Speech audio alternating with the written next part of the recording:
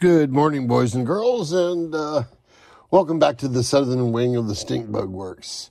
I haven't been around for a while. I've been busy working on non-boat related projects. I've got a little bit done on the systems, and I'm going to show you that we're coming along with this and some thoughts I had. So anyway, I have my aluminum tube that's going to fit into the, here it is, into the G10 brackets that hold my sponsons on, and they'll also go through the holes here in my tub that also go directly through these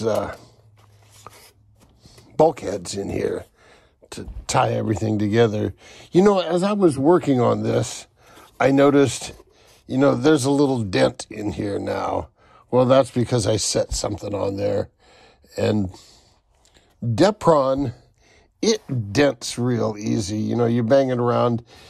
These things are going to start looking pretty rough, pretty quick. And then I'm thinking, well, Depron's disposable. You just make another one. And then I got to thinking, I says, we're going to change this thing around and change this thing around. Maybe this is good for prototyping. And then once you get something that you really like, build it out of wood or fiberglass and make a real nice one.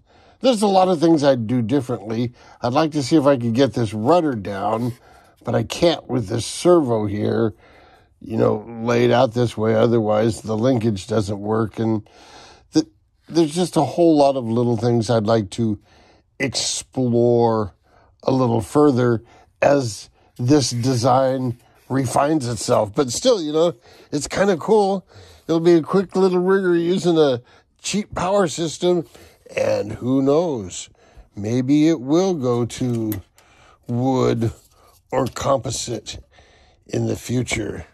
For wood, you can get 1/4-inch balsa. I think I've got a whole bunch of it, and you could cut sponsons out of balsa just like this, sheet it with G10 or carbon fiber, boom, you'd have a killer lightweight sponson. Easily replaceable, just like these Depron ones.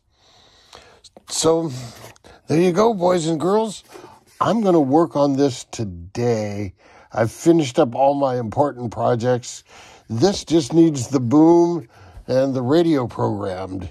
And away we go. So maybe I can send this out for a maiden next week. Until then, boys and girls, jet out.